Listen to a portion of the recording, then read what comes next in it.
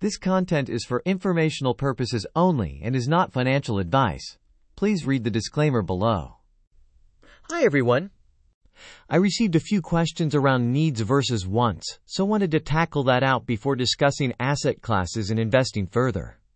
As part of this video, we will cover of 1. Our needs and wants. 2. How to prioritize our needs. 3. How to manage our wants. So let's get started with what are our needs and wants.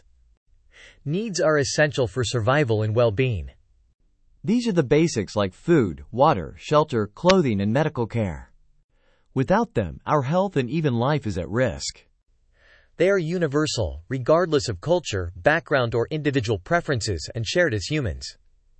Needs are non-negotiable. For example, we have to eat, even if it means sacrificing something else. While specific needs may vary depending on factors like location, the core set remains constant and are limited. Wants are desires beyond necessities. These are things that we wish to have, but can technically survive without it, like vacations, latest gadgets, or specific brands. They are shaped by personal preferences, cultural influences, and social pressures, and vary greatly between person to person. They are flexible and change constantly with the passage of time. Importantly, there is no end to our desires, and we keep making our wants constantly as we evolve. How do we differentiate between our needs and wants? There are 3 key ways. 1. Think about survival. If not having it puts someone in serious harm or impacts ability to live, it is likely a need. If you can live without it even uncomfortable, it is a want. 2. Consider the urgency. Needs are usually urgent. Delaying has consequences, whereas for a want, we can delay it with some level of discomfort. 3. Alternatives. Needs usually have alternatives, however, wants are specific with no alternative. For example, you can have rice or bread for food as a need. However, for a want, you will only have Kentucky Fried Chicken. So here's a bit of information. It may look a bit overwhelming at start, however, it will help put some guardrails in your investing journey. As we have talked about it earlier, needs are essential for our survival and well-being.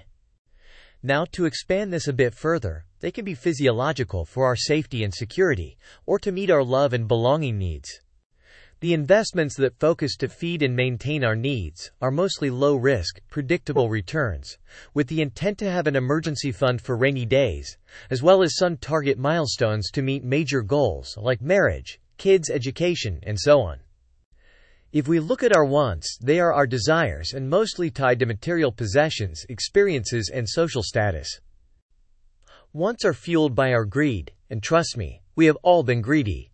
And the investment strategy aligned to our wants are high-risk, tolerant, diversified growth investments, which include real estate, stock, mutual funds, and crypto.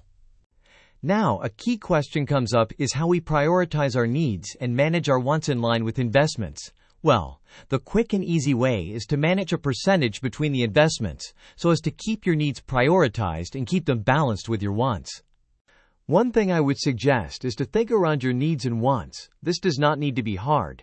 Skim across your credit card or your bank account spending for the last 2 months and do a quick sum to find out how much you have spent on your needs versus wants. This will be a good self-reflection so you can set your mindset to understand the levers and adjust your investment goals accordingly. We will be covering this in detail in our future videos. In the interest of time, that's a wrap for today. Have a nice day, and feel free to subscribe if this is helping you.